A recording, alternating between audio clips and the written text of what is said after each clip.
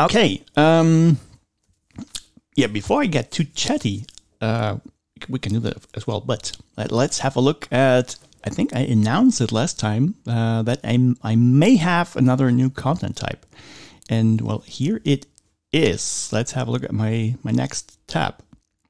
Yeah, maybe some more suspense. It has been requested quite often on the forums of HFP, and I think the use case is limited, but since it was requested often, the story is a little different, and I can tell freely now. I work for a company that it's called Kids Loop, and they have a focus on young children, and they do not only create content for young children, but they also use HFP, and they also need that content type. And I ask, okay, you have created it, could we make like a public version with a stripped down version? And we'll have a look at the differences in a second, but they said yes.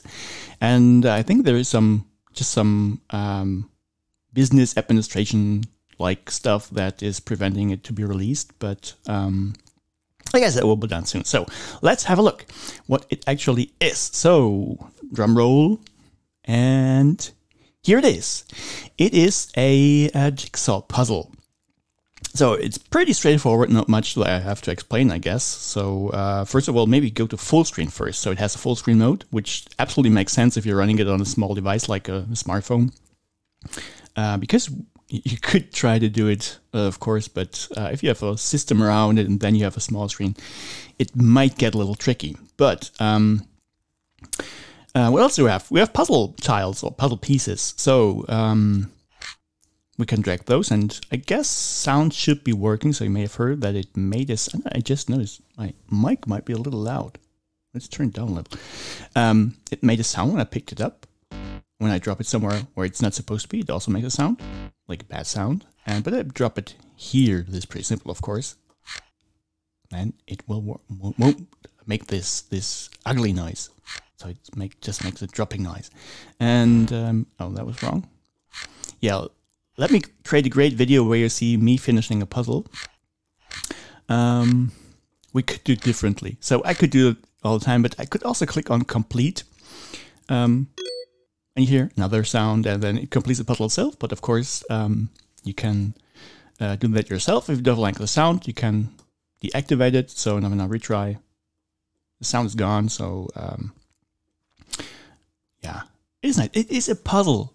Well, that's what it is. It's nothing spectacular, but especially for young children, it makes sense to have it. And I guess, like, if you think of escape rooms, you could add that as well, then where you also sometimes have puzzles that you have to solve.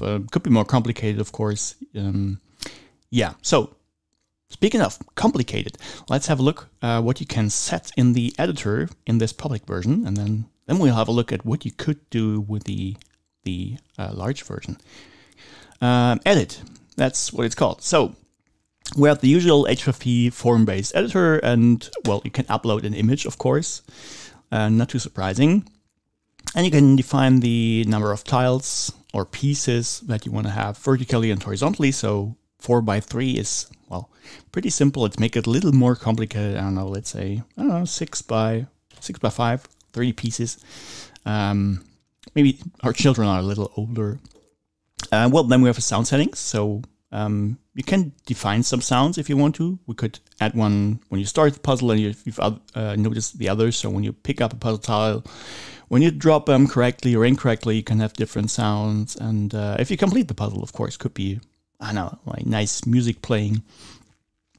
And then finally in the behavioral settings, we have some other options. You notice that on the left-hand side, we had the faint background. So the original puzzle, yeah, well, we're showing faintly. So let's say we want to make it more difficult, because in real life you don't have the back often. So let's remove that. Maybe you want to make it really complicated, then you also remove the puzzle outlines. And yeah, then we have the sorting spaces, so that on the we had like a 50-50 screen, so with 50% of the screen for the puzzle and 50% for where you could sort the puzzle pieces if you wanted to. And you could set that. You can also use the full area, so That means initially the puzzle pieces will not cover, by default, they will not cover the puzzle, but you can spread them all over the place if you wanted to, and then you could do that as well. But yeah, let's save for now, not change too much. So now you see much more puzzle pieces, and now you see why it might make sense to spread them all over the place, because there's really a lot of puzzle pieces. Now 30 could be too much for that that small screen. So go to full screen, a little better. So, and now it's really difficult because we don't see what the image is supposed to be. We don't see the puzzle outline, so we can't guess that easily where this would have to go. So we would have to choose one of those first, like it would be a puzzle. So this would go up here, and then it works. So that is the stripped down version. If you want to learn about a cool company, and actually because they sponsored this and made this freely available, not yet, but will be out soon, then you could go to kidsloop.net, where you can create an account, and there are different. Actually, I don't know about what the payments and all the what's it called in English? Damn it! All the tiers, could you call that? All the tiers are, and what you can do with them. But if you log in, that is my my account that I use from time to time to check things. So we have a Jigsaw Puzzle here as well, and we can open that. And that platform, by the way, has many other cool features, like a live view where teachers could show things, and they would automatically update on the user system and all kinds of things. Yeah, but I also created this puzzle, and you see something else is happening here. So there's one of the pieces was jumping. Let's wait a second.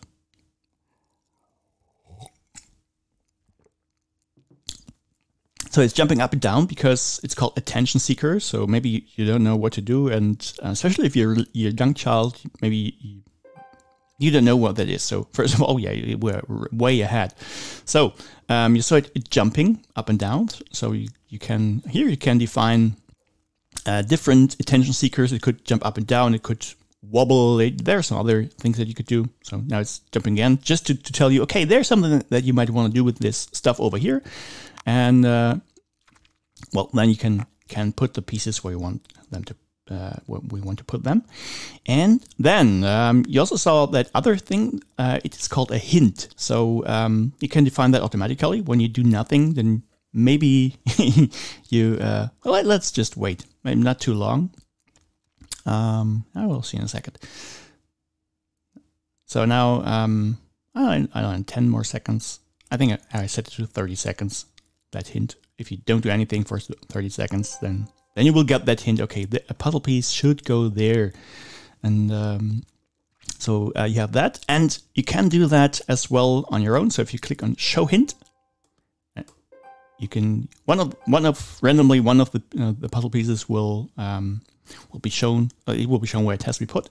But at the top, you will notice that here, with this agent guy, we now have 3 because we peaked 3 times. So we peaked, and yeah, somebody kept record of that. And you also see a timer running down on the left. So we can set the time limit, and after that time limit is used up, the puzzle will complete automatically, and that is actually noted in the XAPI statement. So a teacher would know that you didn't complete that puzzle, but your time ran out. And same here, if you click on complete, the teacher will know that how many tiles you put yourself, and how many were just completed for you. And we have the full screen, and we have a shuffle option, which is basically a retry. It's called different, so we can reshuffle it. And yeah, if we had put some down, it's a retry. Yeah, we also have some more features here. Even we could add background music. It comes with default sounds, so you don't have to put them yourself. It comes with optional background music that you could put in. I didn't do that here. Yeah, so the full version of that Jigsaw puzzle can do lots of more things, which are especially useful if you're creating content for young children.